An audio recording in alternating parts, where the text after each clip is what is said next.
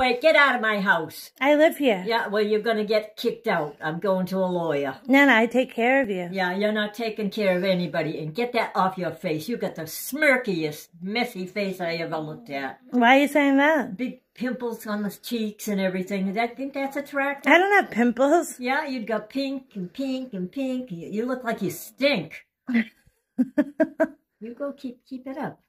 Keep it up, and you come running in one night, and that'll be the end. And I'll say, hallelujah, hallelujah, hallelujah. Oh, Lord, hallelujah.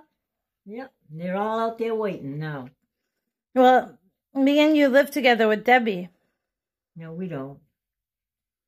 Yeah. I don't live with Debbie. Yep, Debbie lives upstairs in the apartment. Oh, upstairs here, but we were getting out anyway.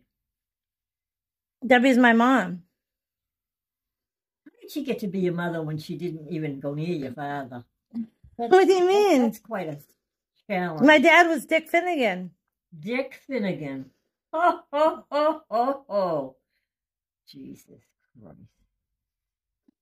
Well, I love you, Nana. Well, I don't love you, so just get it out of your head so you don't have to worry about it. Okay.